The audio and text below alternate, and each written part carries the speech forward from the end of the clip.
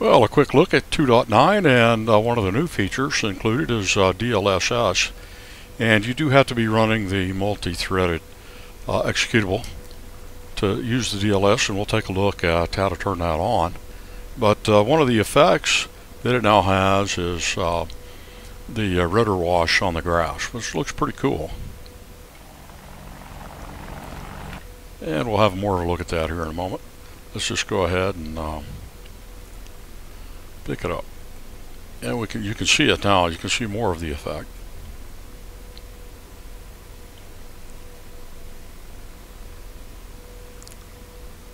Not quite on level ground, so a little squirrely here for me.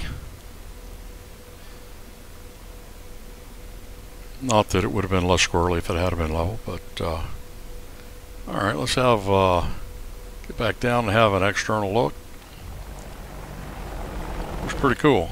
Whoa. So now let's just have a look at where to turn that. Whoa. Alright. Let's just get out of this. And we'll quit. We'll get back out of the mission editor, and we'll look at those options.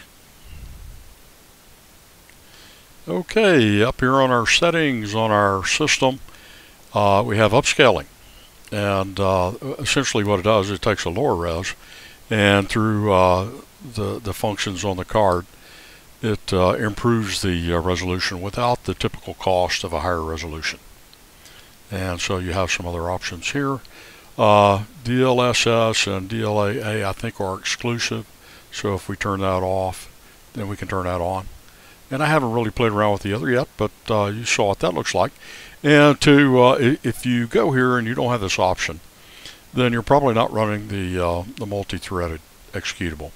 Where you'll find that in your Ecodynamics DCS World folder, you'll see bin, and within that is your normal executable. You don't want to run that one. You've also got a bin-mt at the same level as your bin folder. In that you'll find a DCS exe. That's the one you're going to run.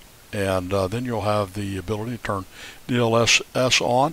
If you have an NVIDIA capable card, now I'm not sure if it'll work with others, but it doesn't hurt to try it.